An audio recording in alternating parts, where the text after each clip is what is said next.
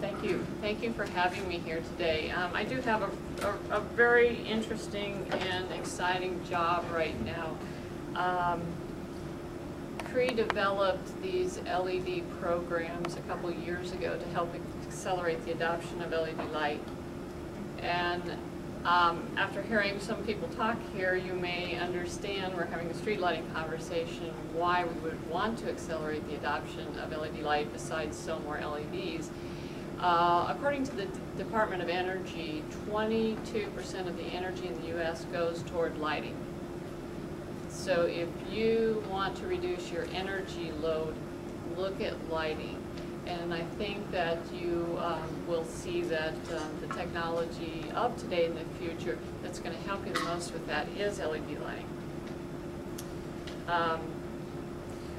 We work with cities, universities, and corporations, or what we call workplaces, to evaluate and deploy LED lighting where it makes good business sense.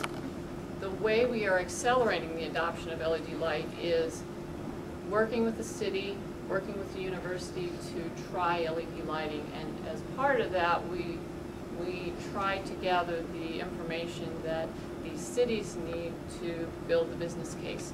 How much energy are you saving? Usually it's a pretty significant amount. The dollar amount may not be very high depending on how much you're spending, but I've got an example here that's actually in California where the dollar amount was significant enough to make the business case on its own. Maintenance cost savings, that's typically where we see the large dollar amounts, and I'm lucky to be paired here with Mr. LED from Raleigh, who can go into more detail about that. Once we develop the business case and once we have the numbers, we promote the heck out of that. We deal with media nationally, regionally, and locally to promote the concrete benefits of using LED light.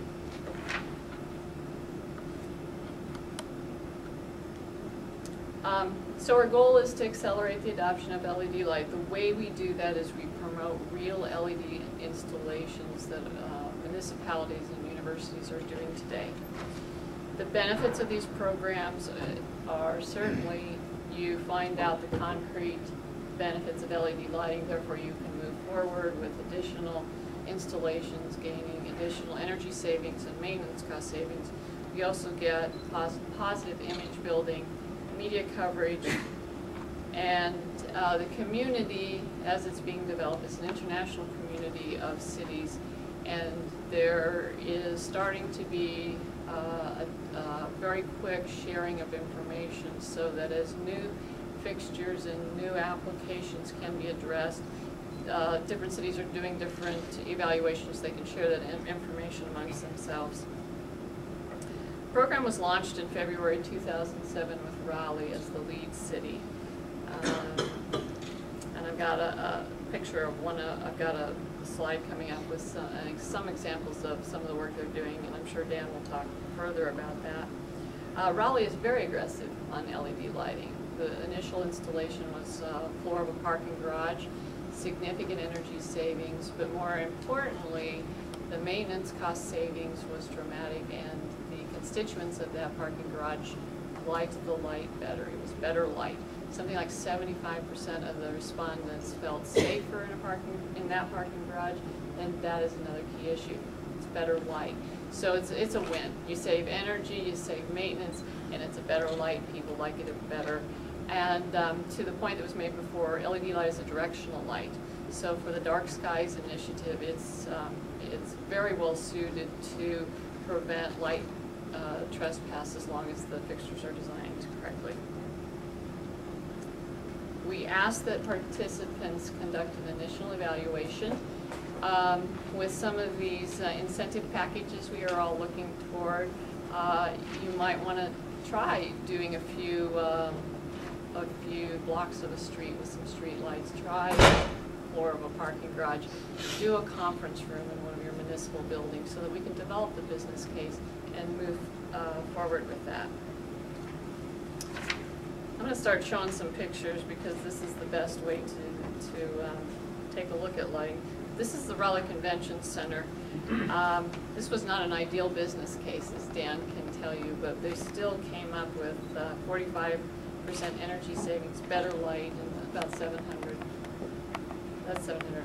It's supposed to be $700,000 savings. Other cities in the program: Toronto, Austin. You can see the before and after of the Austin parking garage. Ann Arbor. Ann Arbor is famous in the LED world. Everybody is interested in what they were doing. They spent 5 years working on perfecting LED technology for their street lights. But Welland, Ontario, we have Tianjin, China. Tianjin, China is also using this as an economic developer. They want more companies designing and manufacturing LED lights. Not only do they need to save energy, but they are looking for an economic developer, and they think LED light might be the way to go. Tarraco, Italy, went to 100% outdoor LED lighting. Anchorage is interesting. Anchorage, Mayor Baggage, who is now Senator Baggage, decided after a year of trials with LED lights that he was going to switch all 16,000 of his street lights to LED lights. When they do that, they anticipate saving something more than $1.5 million a year. Indian Wells took one application, recessed can lighting, and converted all of their interior and exterior lights to this application. They spent $8,000 on the fixture. They are returning $4,000 on energy each year, so in 2 years it's all money back in their pockets, and that doesn't count maintenance. This is the website for the LED Cities program. Just briefly cover our university programs. We have 8 universities that are now in the programs. They operate very similarly to cities. We have a dormitory at NC State, a Dan Allen parking garage. The students there will tell you that they want to live in the dorm with the good lights. They want to park in that parking garage because it's safer.